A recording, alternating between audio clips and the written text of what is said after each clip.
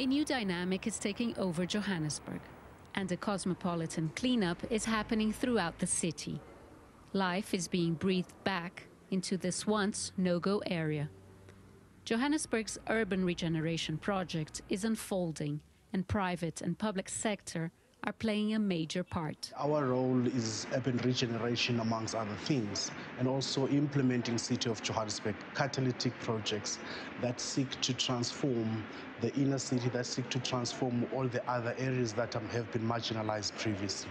Currently on the inner city, we're talking about more than 800 million rand on the public environment upgrade, on the transportation system, on investment in public transport facilities such as taxi ranks, and of course the new bus rapid transit system.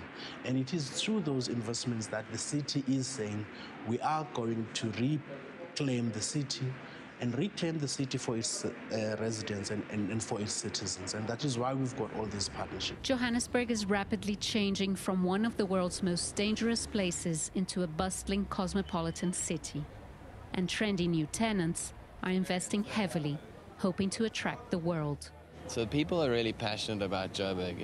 In an area like Braamfontein, you can see what happens when people come together and invest energy and passion into making something work. For students and the emerging middle class, Braamfontein is providing affordable housing and offices.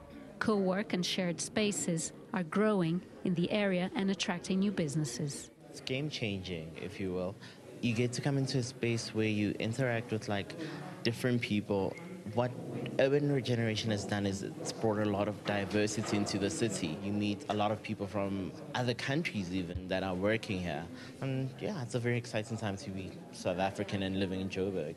It's an awesome place, I think, to live, especially as a 21-year-old. Everything is within access. School is close by. There's amazing places to come and have dinner with your friends, have a nice time, to have a few parties and drinks. It's really safe and it's awesome.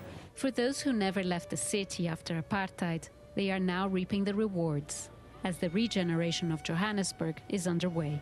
The City of Gold is being claimed back, and urban regeneration is playing a vital role. After 800 million rands have been put into place, it's hoping to attract many people back into the city centre. Scheier, CCTV, Johannesburg.